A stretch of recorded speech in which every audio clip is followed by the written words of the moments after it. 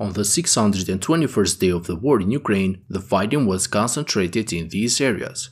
In Kherson front, Ukrainian forces continue to hold their new bridgeheads inside the village of Krinky and north of Podstepne. According to various Russian sources, including Romanov and Rybar, today, for the first time, Ukrainian forces managed to land armored fighting vehicles across the Dnipro river. Romanov posted this photo on his Telegram channel, saying that the Ukrainian forces used the PTS-2 amphibious cargo vehicle to transport a BTR-4 infantry fighting vehicle into the village of Krinky across the Dnipro river. This photo is the first evidence that proves that the Ukrainian forces are now capable of transporting armored units across the river. It is not yet known if Ukrainians have been able to send more vehicles, but this news indicates that the Ukrainian offensive on the left bank of the Dnipro may escalate very soon. Meanwhile, with the support of artillery and drone units, Ukrainian forces managed to expand their foothold inside Krinky by taking more ground on the eastern parts of the village. According to Ukrainian sources, Ukrainian soldiers now control about 70% of the settlement.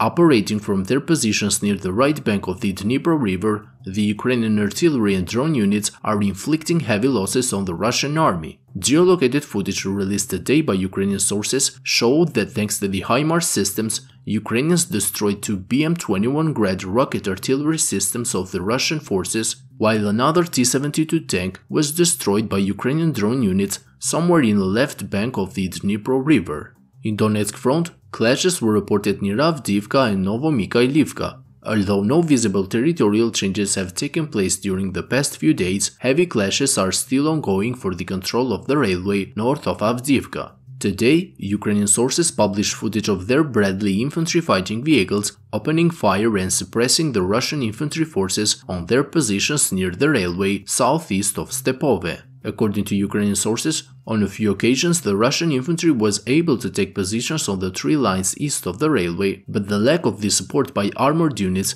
and the effective response of the Ukrainian artillery and drone units is not allowing them to move forward. The current situation can be described by this photo, which shows a wide view of the most crucial part of the entire front line. Currently, most of the clashes are happening along this tree line that goes from the field of death northeast of Stepove towards the Ukrainian-controlled chemical plant, which is visible in the distance. Russian forces continue to launch armored assaults near the tree lines east of Stepove, which according to the latest geolocations remain under the Ukrainian control. While further south, Russians are relying more in waves of infantry forces to storm the areas between the Terikon and the chemical plant, but so far they have had no success in achieving a significant breakthrough in this direction. On the southern part of the Donetsk front, the Russian army intensified the offensive operations near Mikilsk and Novomykhailivka, where Russian forces managed to gain some ground, but at the cost of heavy losses in equipment and manpower. Russian forces resumed their armored assault south of the town of Novomykhailivka. Today, Ukrainian sources published footage from the 79th Air Assault Brigade showing a Russian armored unit advancing towards the Ukrainian positions south of this town. It seems that the Russian forces tried to advance during the night in order to avoid being detected by the Ukrainian defenders until they got very close to their positions. However, the 79th Brigade spotted the Russian unit, and thanks to their work, at least 3 Russian tanks and 2 armored fighting vehicles were damaged and destroyed. In Kupyansk front, the Russian forces continue to put pressure on the Ukrainian positions south and southwest of Pesho-Travneve, aiming to reach the road that goes between Petropavlivka and Orlyanka. During the past few days, the Russian forces have been able to make some advances south of Pesho-Travneve, but the 14th Mechanized Brigade of the Ukrainian army continues to cause heavy losses on the advancing Russian forces.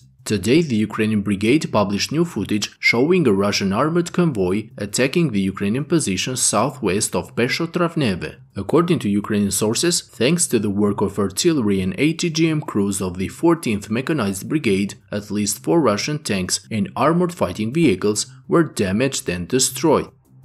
Friends, if you like my daily updates, I kindly ask you to hit the like and subscribe buttons, as this will greatly help the channel to reach a wider audience. That's all for today's update. Thank you to my Patreon supporters and have a great day.